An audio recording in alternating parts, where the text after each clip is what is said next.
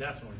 Coach hinted on it. It was a very productive and very good 15 practices. We got to learn this offense. We got to gel as a new offense. There's a lot of new faces, a lot of young faces. So getting those reps in is huge for them. And we got to learn the coaches as well. We got to learn what the coaches want out of us, what they don't want out of us, and their play calling tendencies and what they're thinking on certain plays and situations. So overall, it was a very productive spring, but it doesn't stop here. You know, we still have off-season workouts in the summer with player-led practices and all that good stuff. So it was very good, but the work doesn't stop.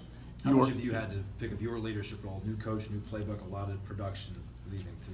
Yeah, talking to the coaches before spring, that was one thing that they wanted to see out of me, and I wanted to see out of myself. I wanted to almost be a coach on the field, just being in the facility as much as I can, picking these coaches' brains, learning the offense so I can relay it and teach it to my guys on the field.